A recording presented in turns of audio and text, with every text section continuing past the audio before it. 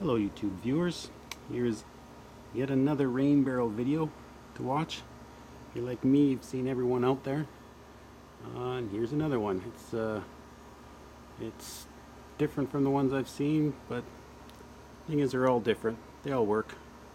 Some better than others. This one has its issues, but the main issue that I dealt with was overflow. I had it configured differently before with store-bought ones, but the overflow is never adequate.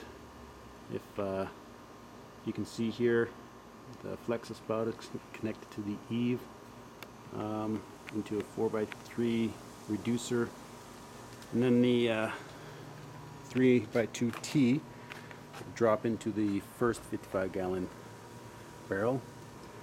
When it overflows, when it fills up, it'll back up through all the way up to the T, and then you can see how the water would just continue on and down and out. The way the water gets to the second barrel is it gets pushed through the Y valve here, and just with the hose goes into the exact same Y valve of the second barrel and fills up.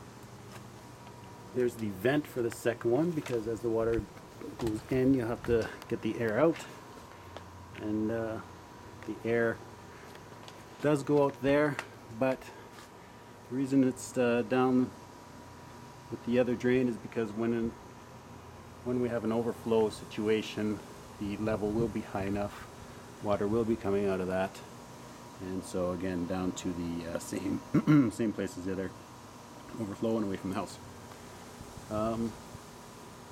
The issue this has, some people think it's an issue, would think it's an issue. I don't. First one being, it won't get full 55 gallons because it's going to not overflow anymore or fill up any more than this. To me, that's not the end of the world.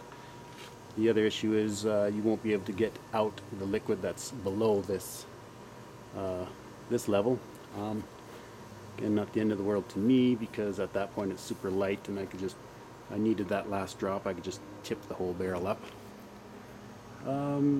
This is where the watering can go on the first part of this Y, and the other part of that Y is where I could put a third if I wanted to. What else can I say about this? The barrels, other than drilling out the center part of the bung as it's designed, see it's threaded, and all you do is you take a drill to it, take out the center point part, and then you can thread anything you want in there, 3/4 inch into there. Again, I use tape for all my threaded connections, and or kitchen and bath sealant, calking. So that's the only modifications to these barrels that I did, really. This is a union. It's threaded on one end, 2-inch threaded on one end, and plain on the other, so you got your pipe after that. Oh, the screen, very important. I didn't talk about the screen. It's sandwiched in there on the bottom, laying on the bed kind of this T, is the screen. You can see it sandwiched in there, so anything that goes through here has to go through the screen. So if anything did get stuck in the screen, I think a good flow of rain would wash it out, so I don't have to take it apart and keep on washing it, or I don't have to take it apart to clean it, even though it would be easy because it's not glued. Here's the part of the Flex-a-spout that I cut off at the cut line, and fits into that 4-inch piping just perfectly. There's the screen that as I said, I just cut a piece of screen to put in the bottom of that T. That's the system.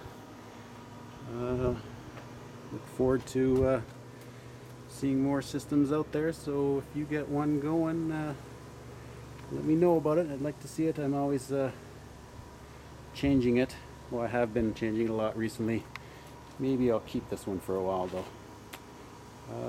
That's the video. I don't want to go over 5 minutes, and it's just about there, so thanks for watching.